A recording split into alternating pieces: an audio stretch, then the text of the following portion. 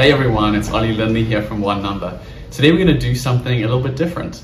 A couple of months ago I had to recertify. I had to get my Tableau Certified Data Analyst exam again. It expires once every couple of years. And there were a couple of things I thought were pretty interesting about the exam, and I wanted to share it with you guys, and hopefully if you're gearing up to take the certification too, you would find it helpful, maybe a little bit interesting. My one disclaimer is that what I'm going to tell you is not like leaking information from the center. It's all online. Everything that I'm going to tell you is available online. You can find exam resources and things like that. There's super cool things out there in the community. The other thing is that there are two certifications from Tableau that kind of get you to the same place, I guess. The Tableau Certified Data Analyst is the one that I did, and that looks at the family of Tableau products from Tableau Prep all the way through to Tableau Cloud/Online, although it's very focused on Tableau Desktop. So those other two elements make up a small percentage of the exam. The Tableau Desktop Specialist, I actually haven't written, but as far as I can tell, that one is very much focused on Tableau Desktop. So maybe if someone has written both and you can compare them for us, that would be really interesting to know. Maybe you can put that down in the comment section below. I'd really appreciate that.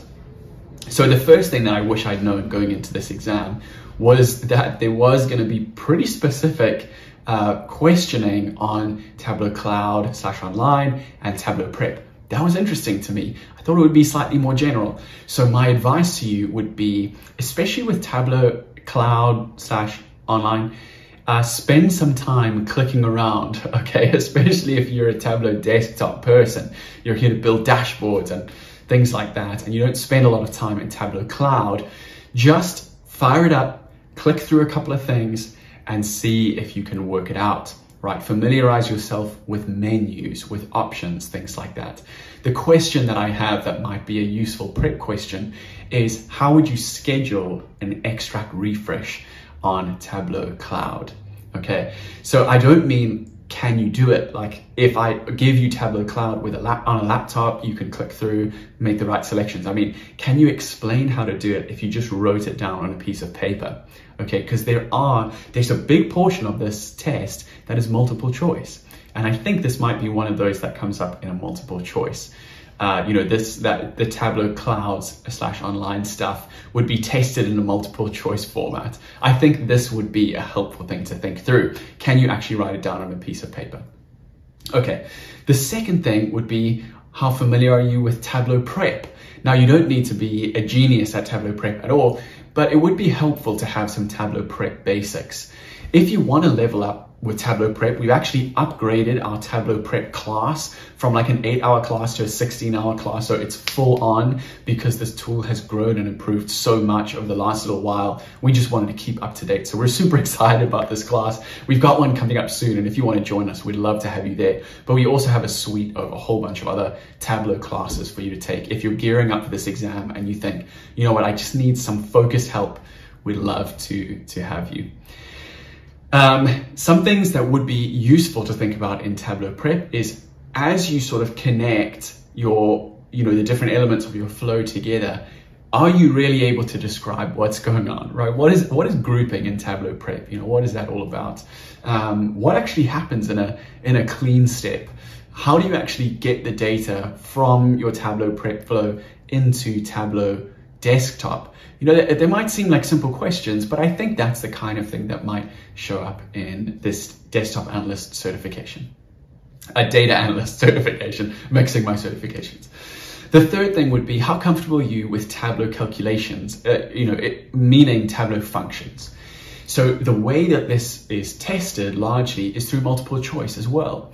So of course, there is a section where you build stuff, right? You sort of connect to a virtual machine and you answer various questions that they prompt you with.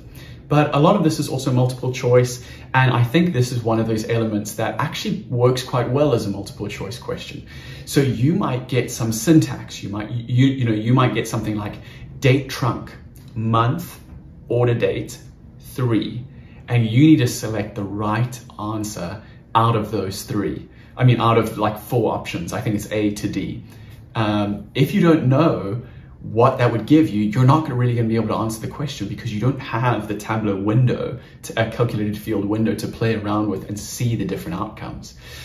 Likewise, you also might be prompted to say something like, how do you return X from this string? And you need to write out the function, but you don't have the little calculated field library telling you how each function works, right? So that can be super, super interesting. Maybe another helpful prep question would be, how would you return the customer last name from the customer name field in Sample Superstore? Bearing in mind that some of the customers, like Darren Van Huff, have two parts to their surnames, right? So you can't just right click and split. You would actually need to write a little function to get you that surname. So how would you do that? You know, questions like that would be helpful. But my encouragement, and I really think this will help you prep for the certification, is any challenges or questions that you set for yourself, write them down on a piece of paper, write the formula on a piece of paper before you put it into Tableau, so that you actually have to put your thoughts down and you have to say, okay, I think this is going to work. And then you basically just insert that into the Tableau calculated field and you go and you see what it gives you. You want to get away from that feeling of, I'm dependent on being able to work this out through trial and error, but I can actually use my knowledge of the functions to my best ability. A very practical way you could learn these functions is just print them out off Tableau's website. I think they literally have a list of every single Tableau function. You can print them out, you can turn them into flashcards if you want. If you're very unfamiliar with them and you want to work them out, that can be super, super helpful in prepping for this certification. Okay, what about dashboarding? There are definitely questions on dashboarding.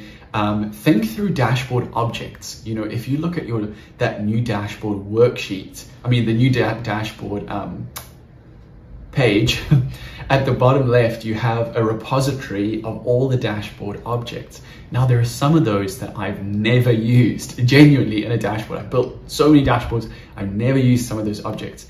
So you could feel a little bit unprepared when you're asked a question on one of those objects. You don't really know what it does. So make sure you play around with all of them, pull them into a dashboard, try and edit them, see what happens when you try and click on a menu and you're trying to work out all this stuff in a dashboard. Make sure you're familiar with all those objects.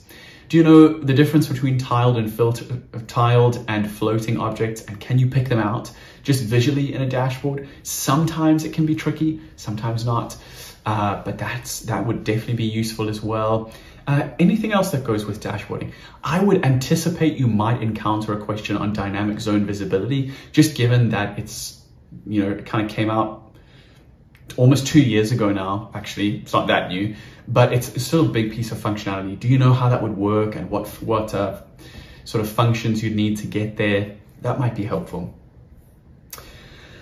I think another piece of Tableau desktop knowledge that could be super useful is think about parameters and sets. How familiar are you with those? Setting up your parameters well, using the right data type, knowing how to add values from certain fields, knowing whether you need all list or a range of values. Play around with those, that would be super helpful. And your sets, knowing how to combine sets together. When can you do that? When can you not do that? When is a set dynamic? When is it static, right? How could you add a value to your set from the data pane or from your worksheet, something like that. And related to that, I think actions, dashboard actions, specifically all the actions that pertain to some of those things that we've built already, sets, parameters, filter actions. I could really see those sort of coming to the fore in an exam like this, although you don't want to discount a highlight action or URL action. You want to make sure you know how those work too. So are you familiar with all the dashboard actions and can you pull them in? I think the last Tableau desktop specific thing that I have before, I think I've got two more general pieces of advice for you.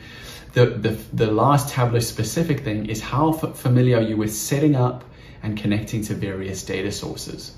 Now, for those of you who work with data teams who kind of curate and clean and organize your data for you, and you're just connecting to the data source and pulling it into Tableau and doing your work there, this might be an area that you need to sharpen up on, because there will be questions about this in that certification, I'm sure. Okay, if you do a lot of your own data prep, this might be familiar to you, but it's worth saying. Do you know why you would use a relationship and not a join? Do you know how a join calculation works, a relationship calculation? What about cardinality and granularity in our relationships? That might be useful too. Okay, two general thoughts. Well, one especially.